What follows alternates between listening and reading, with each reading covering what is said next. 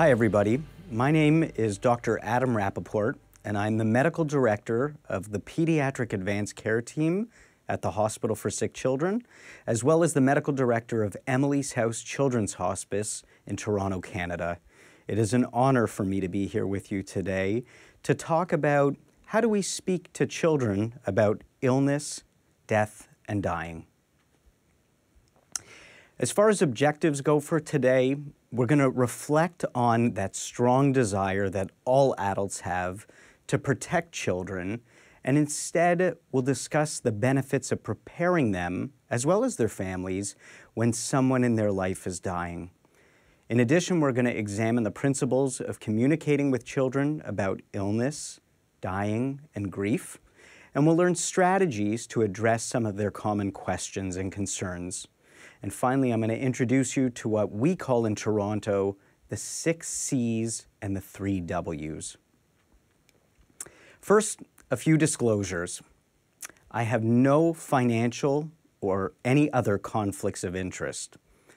But I do want to share with you that the things we're going to be talking about today, the concepts, the ideas, they are not my own. I've had the opportunity to learn myself from great people and work with great people all the time who have lots of expertise in talking to children. I'm going to share with you today some of the things that I've learned from them and I've had the opportunity to build on. And of course, I'm going to share with you some of the things from the medical literature as well. The other disclosure I want to make to you is that although I've been working with children and talking about serious illnesses for many, many years, I still get nervous when it comes to having difficult conversations about illness and death with children.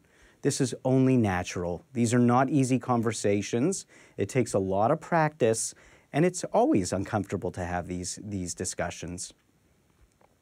So who is this talk for? Well, I think it's for anyone who works with seriously ill children. This, of course, could be pediatric palliative care physicians like myself, but it could be pediatric cardiologists, neurologists, it could be intensivists, and of course, any multidisciplinary staff who work in these areas as well. Of course, this talk is relevant for anybody who works with siblings of seriously ill children. I also think this talk is very relevant to those who work with dying adults, where there might be children in the home.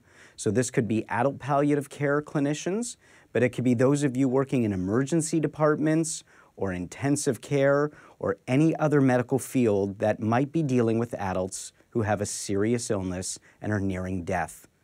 Finally, I would say that this is a relevant discussion for anyone who might have children in their home who one day may be faced with the death of a loved one. So, where does my story begin? I believe it really begins at a place called Camp Erin. Before I started working at Sick Kids Hospital in Toronto, I got my start at a place called the Max and Beatrice Wolfe Children's Center, which focused a lot on helping grieving children. These are children that lost a brother or sister or a parent. And once a year, we held an event called Camp Erin. This was a really magical experience.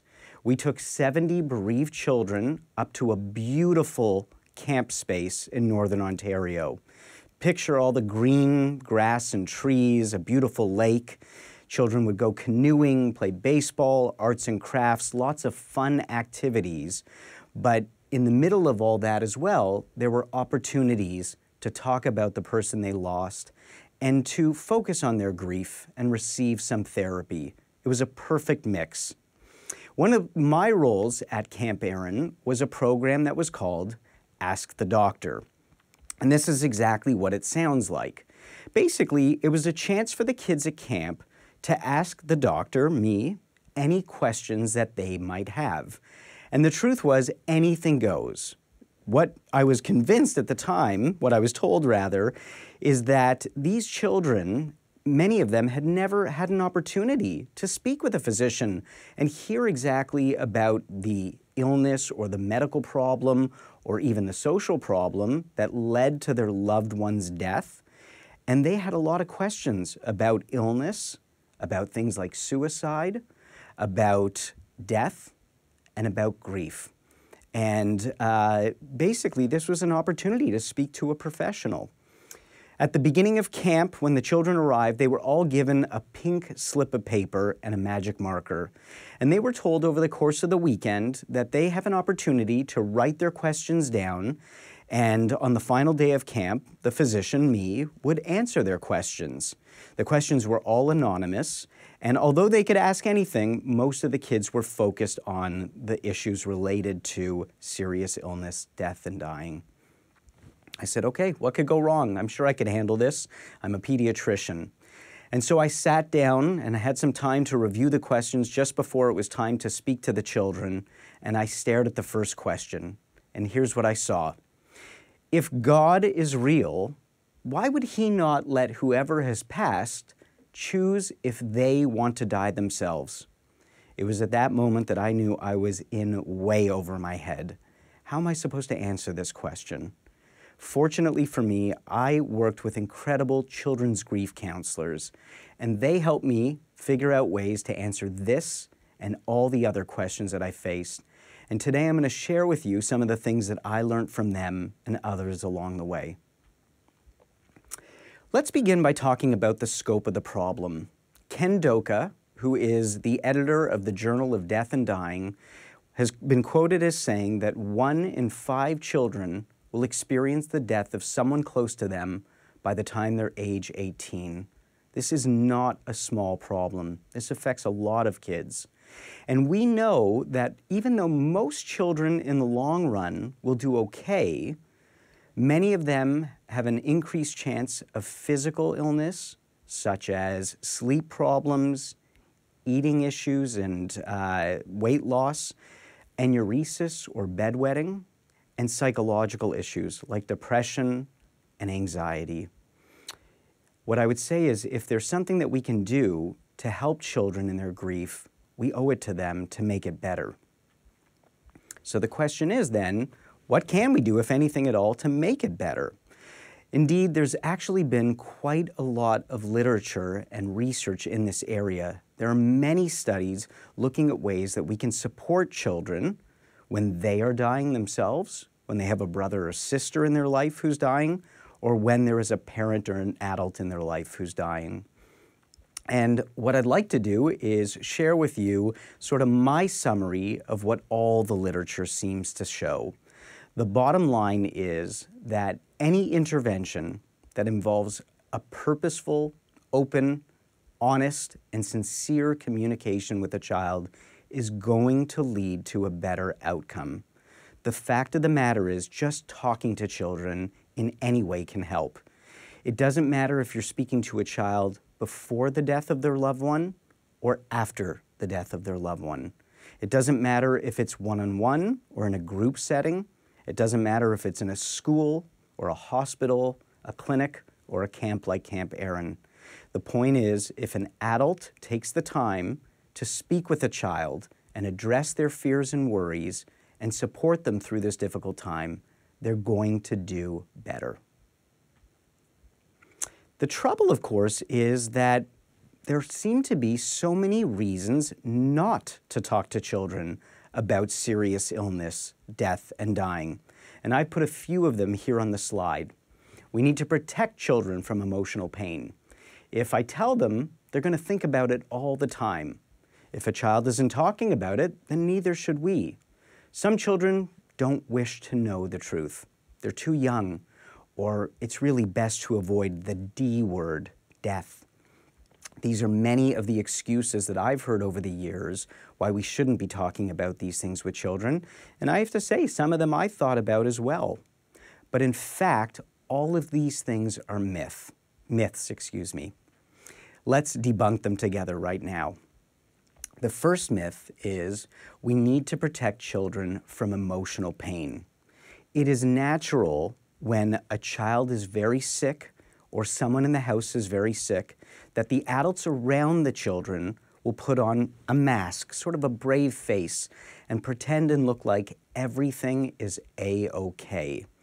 This is, of course, because adults want to protect children from difficult situations. The problem is that there are some things in life we just cannot protect children from. The best thing that we can do is prepare them. When we put on this brave face and act like everything's okay, and a child is feeling worried or scared and has questions, unfortunately, it sometimes sends the message to the child that this is not something that we can talk about. This is out of bounds. And it makes the child feel isolated and alone. It is much better to open up the conversation and give them a chance to talk about these things. The next myth is, if I tell them, they're going to be thinking about it all the time. I'd like to read a quote from Julie Stokes, who works at Winston's Wish. Julie said, "For adults, grief is like wading through this enormous river, whereas for children, it's like puddle jumping. But when they're in that puddle, it's no different from being in that river." I think these are very wise words. For those of us as adults who have ever grieved for someone we love, it really is like trying to cross a body of water to the other side. We can walk across, we see the other side, but that water is right up to our necks and pushing against us, and it's so hard and so slow to keep moving across and move forward. But for children, grief is like jumping in and out of puddles. When they're in it, it feels just as bad as when adults are going through grief. But sometimes they're out of it. They're playing, they're having fun. In fact, I would say one of the most common concerns that parents have and share with me after they've disclosed to a child that someone is nearing death or is going to die, they'll say, "You know, Adam, I don't think my child really gets it. They were very sad when I first told them, but the day later, they seem to be back to normal. They're playing with their brothers and sisters, they're going to school and having fun." This is how children grieve, in chunks. This is very normal. Rarely do we see children thinking about it all the time, sad all the time. When this is the case, it often makes us a little bit more concerned that maybe there are underlying mental health issues as well that need support. The next myth is, if a child isn't talking about it, neither should we. Just because a child isn't talking about an illness, death, or dying does not mean that they're not thinking about it. This myth reminds me of a story I once read in a medical journal called Pediatrics. This is the journal of the American Association of Pediatrics. A physician once wrote a story in a 1981 copy of the journal about a child that was admitted to the hospital with a very large abdomen that was filled with fluid, and the physicians were trying to figure out exactly what was going on. Every day, the medical team would come in the room and they would examine the child's belly, and then, in front of the child, they would talk to the parents. One day, the child turned to his mother and father and said, "I know what's going on. I do understand why I'm here." And the parents said, "Really? Tell us, what do you think is happening?" And he said, "I'm here because there's a demon in my belly, a demon like an evil spirit." The parents looked at him oddly and said, "Where did you get such an idea? Why do you think that?" And he said, "Because I heard the doctor talking to you." The parents were so confused, and then it dawned on them that every day that the physicians would come in and speak to them, they were talking about edema. That's the medical term for fluid, edema, in the child's belly. But the child, of course, didn't understand the word edema and tried to make sense of the situation with something that he did know and thought that the doctor was saying a demon. As you can see, when children don't understand things, when there's gaps in their understanding, they will naturally try to fill in those gaps with things that make sense to them. And sometimes their imagination leads them down paths that are even scarier than the truth. This is one of the reasons why we need to speak about it. Just because a child isn't talking about it doesn't mean they're not thinking about it. The other thing I want to tell you is that when you provide children with information about what's going on and what's happening, you give them an opportunity to work through their feelings, to feel less isolated, to learn to trust what adults are telling them, to learn to trust their own perceptions of what's going on, and if it's something related to them or somebody else, to prioritize their time and to complete important tasks. The next myth is that some children do not wish to know the truth. I would say that this is a partial myth. The fact of the matter is, I've never met a child that wants to be lied to, but I have met some children that don't want to know everything about what's going on. The important thing that I want to get across today is I am not advocating for a disclosure. When talking to a child, it is not about sitting them down and delivering bad news. What we are really talking about today is having a conversation with children. It is our duty as adults to lead in the opening of that conversation. That means sitting down with a child and seeing if they have any questions about what's going on. That might be for their own health, if it's the sick child, with their brother or sister's health, or with somebody else in the household or around them that is very sick. Sometimes it's just asking, do you have any questions? That's all you need to do to open up the conversation. Other times, however, I get a sense that the child does have questions, but doesn't even really know to ask. When this is the case, I will often say things like, do you want to know what other children in similar situations have asked me? If they say yes, they do, I usually start off with sort of the easier questions like, why am I stuck here in hospital? Or why is the team giving me all these medications? This is a great way to start a conversation.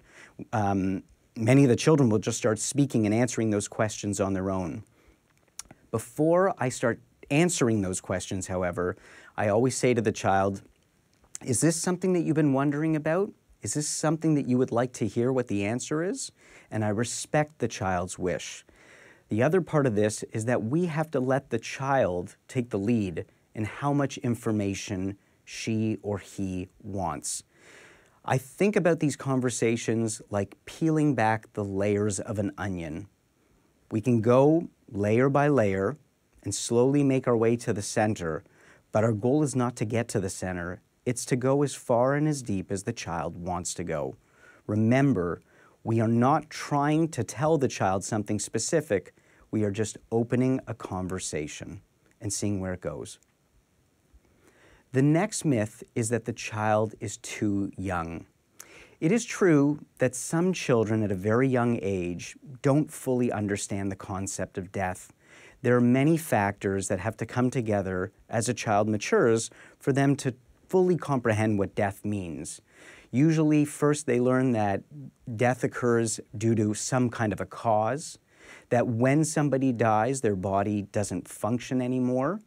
Later on, they learn concepts like death is irreversible, that once the dying process is started, it's inevitable. We don't have the ability always to intervene, and that death is universal. All things that are living will eventually die. But this takes time to learn this, and so it is true that some children don't fully understand death. But what we do know is that even very young toddlers have an awareness of changes in their body or can perceive changes in those around them, whether it's brothers or sisters or their parents. When we give a child an opportunity to talk about what they feel and what they see, what we are doing is allowing them to cope better, and that's a good thing. The last myth is it's best to avoid the D word, or saying the words death and dying.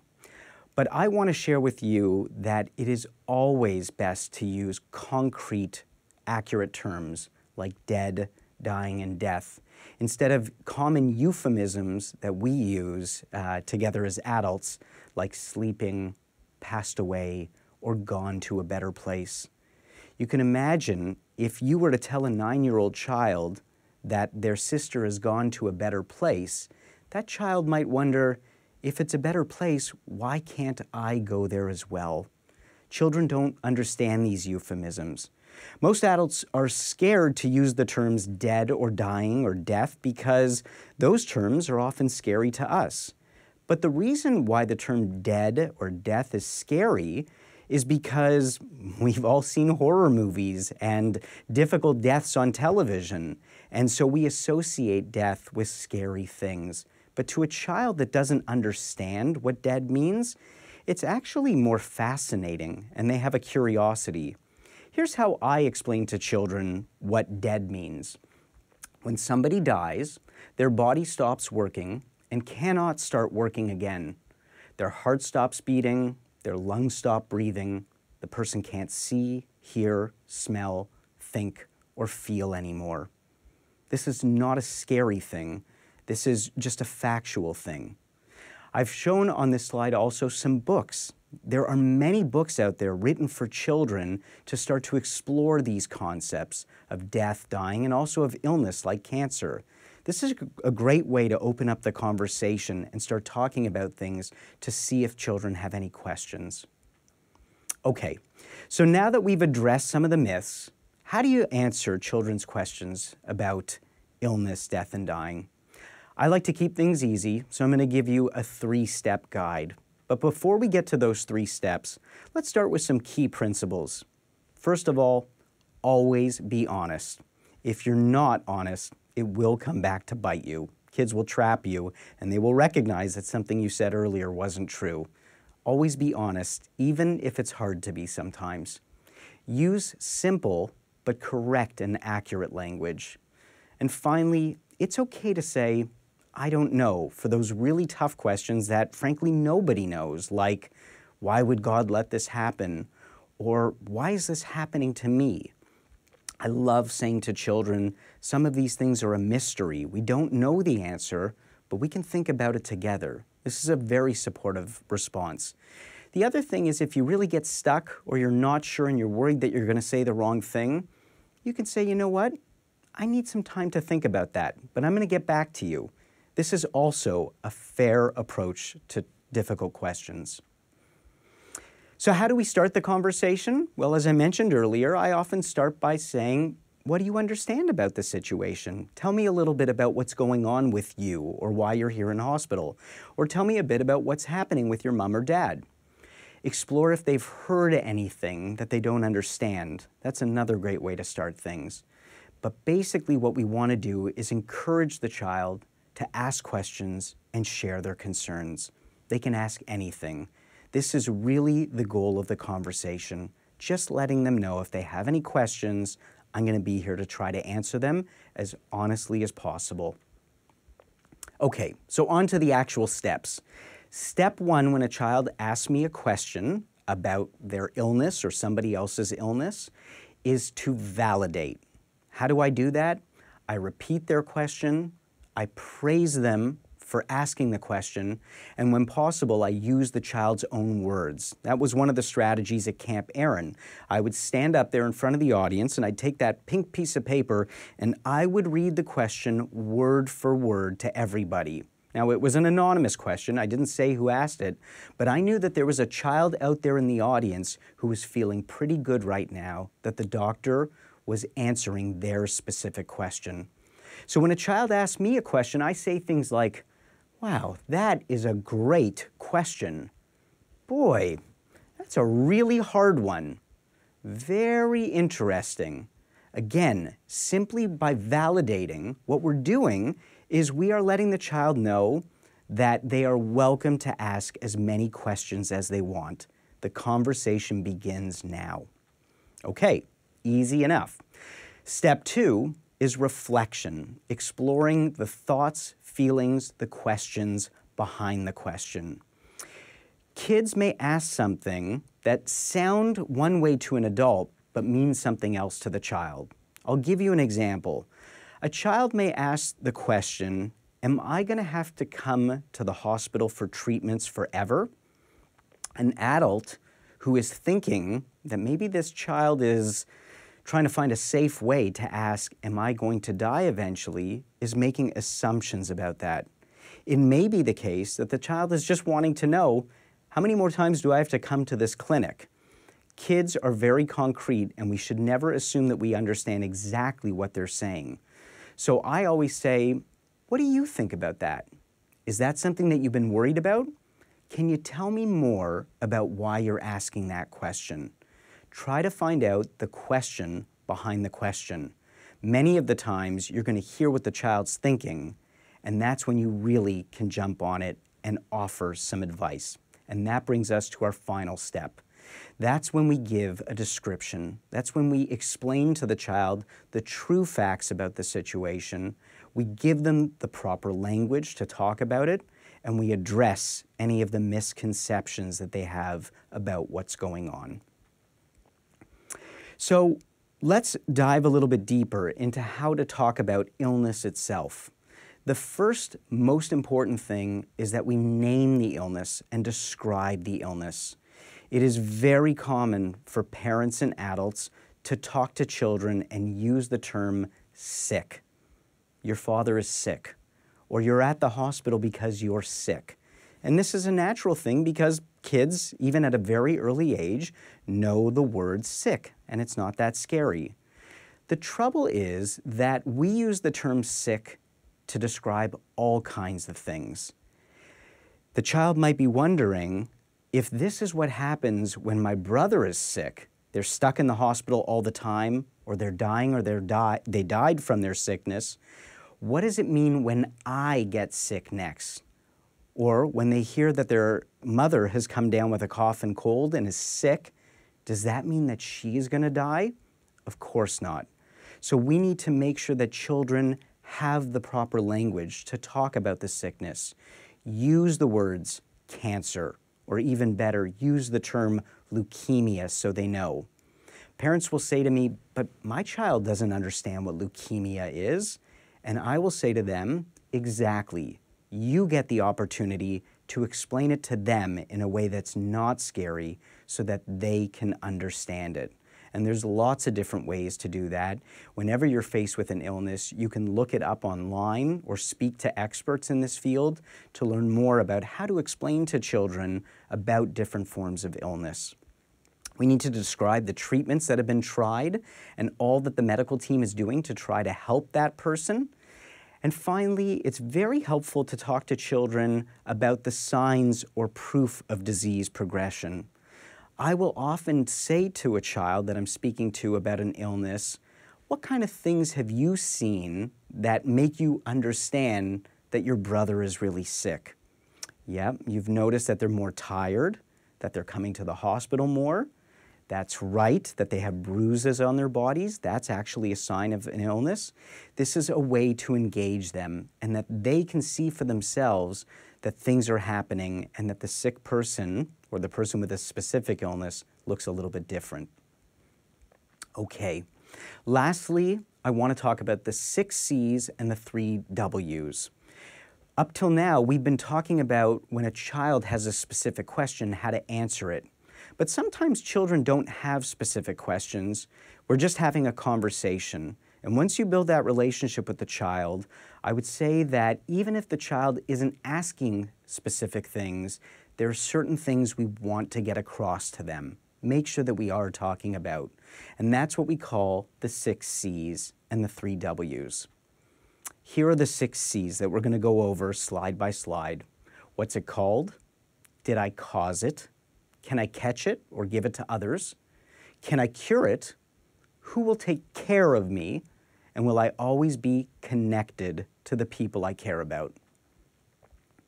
What's it called? We just talked about this one. I'm not going to go over it again, but I'm just going to re-emphasize that we need to make sure that children who themselves have an illness or someone in their life has an illness understands the name of this illness, and we can explain it in a non-scary way.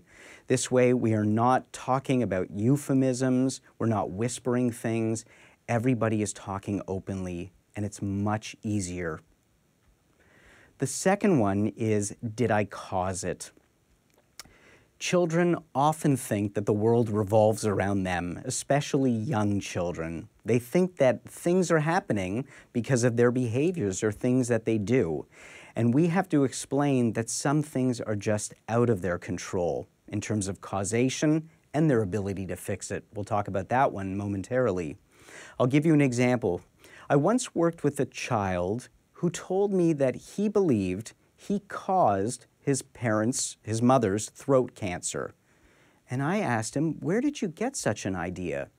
He said to me, you know, Dr. Rapoport, I misbehave a lot, and my mother often yelled at me, and I know that as a result of this, she got cancer in her throat. Can you imagine the guilt that that child must have been carrying around?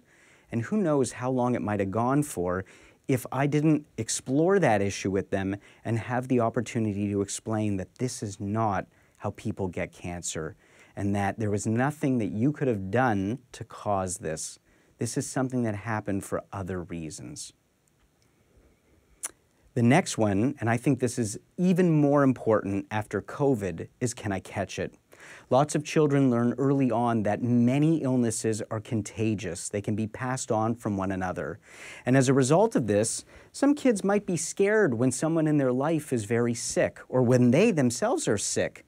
They might worry that they can pass it on to the people around them that they love. Or healthy children might worry that if they go hug grandpa who's nearing the end of their life, maybe they're going to get sick. It's very important that adults explain to them when a serious illness is not communicable, when it's not contagious, that this is the case, that they are welcome to go and give hugs and cuddle and spend time with the person. It is safe to do so, and nobody is going to catch this. Can I cure it? We talked about that children often believe that they are causing things, but they often also believe that it's in their power to fix things. Children want to often make things better. I once met a sibling who told me that they were very convinced that next weekend their brother's cancer was going to get better. And I said, that's wonderful. Tell me, why are you so sure that next weekend this is going to happen? And she told me that the next weekend is an event that we have in Toronto every week called the Journey to Conquer Cancer. This is a walk or a run that some people do to raise money so that we can learn more and do research and provide better care for people with cancer. But this child thought that the purpose of the walk was to conquer cancer, to beat it. And this child thought, if I do this journey from start to finish, if I can make it all the way across, I am going to cure my sister's cancer. It's a lovely thought, but we need to explain to children that it is not in their power to fix somebody else's illness or themselves. That in fact, there are healthcare providers like doctors and nurses and the whole healthcare team that are there to do their best to try to help someone. We also have to remember that this is true around prayer. Parents will often say to children, it's really important that you pray for yourself, or pray for your brother or sister, or pray for your father. I have nothing against prayer. I think it's a wonderful thing. It gives us hope, and it is a very important thing to do when someone's sick. But we should never make a child feel that it is up to them to fix the problem. As we all know, God works in mysterious ways. Even when God hears our prayers, He has reasons for doing things that don't always make sense to us. If a child's prayers do not come true, they may think that they were the reason why their brother died or why they are themselves dying. We need to make sure that they understand that's not always the case. The next one is who will take care of me? This one is probably more relevant for older children who often think like adults. And they might be wondering, as treatments start to fail, is the doctor going to say to me, I'm sorry, I have no care left to offer? We need to make sure that young people understand that even when healthcare providers don't have treatments for the disease, we're always going to provide care to them or to the other people in their lives that are very sick. We will never abandon them. The other way that this one is important is if there is a young child who is in a home where a parent is nearing death. That child might be wondering, what's going to happen to me after my mother dies? Who's going to look after me? That's a very frightening thing to think about. And it's something that usually adults in a home where someone is dying have already figured out. It is something that we can address and make sure they know that even if one of their parents dies, someone will always be there to care for them. And finally, will I always be connected to the people I care about? When a child themselves gets very sick, they often have to spend prolonged times in the hospital, and they are immediately cut off from the supports in their life that give them the most meaning. Their siblings, their classmates, their friends, their teammates. One of the things that we do in pediatric palliative care is we remind the child that just because they're in hospital doesn't mean that we have to fully break those connections. And in fact, in this day and age, there are easier ways than ever to stay connected. We can send text messages, we can connect with one another over social media, we can do FaceTime. There are lots of ways to connect. And of course, there are in-person visits as well. These are very powerful ways to help a sick child get through a difficult time, regardless of their prognosis. And you know what? It's great for the other people as well who want to visit them and want to know, how can I help? It's sort of a win-win situation. The other part of this C, connected, can often come around thinking about what's going to happen to me, and is my family going to remember me after I die? How will they stay connected to me? Some of the most powerful conversations I've had with children is wondering what happens to a person after they die and thinking about how we are going to remember them if we're talking about losing someone in their life, or if it's about the child themselves, how they want to be remembered. I've had many children who, once they understand that they're dying, have come up with lots of great ideas that they have shared with their family about how they want to be remembered. As an example, I had one child that said to their family, every year on my birthday, I want you all to wear purple because that's my favorite color. You have to order a pepperoni pizza because that's my favorite, and I want you to watch my favorite movie together. It's one way of saying you will always be remembered and never forgotten. Okay, so that's the 6 C's. What about the 3 W's? The first one is wonders, and we've been talking about that since slide number 1. This is just remembering that once we start talking to children, we want to give them an opportunity to tell us what they're wondering about, anything at all, whether it's a specific question like, why am I here in hospital, or why do I need this medicine, or the bigger wonders like, why is this happening to me? Why am I the only person that seems to be experiencing such bad things? Whatever the wonder is, we can think about it together with the child, and everything is open for discussion. The second W is worries. We need to ask the child, is there anything at all that you're worried about? Now, most of the time, if a child admits that they're worried about something, caring adults will say, oh, honey, you don't have to worry about that. Everything's going to be okay.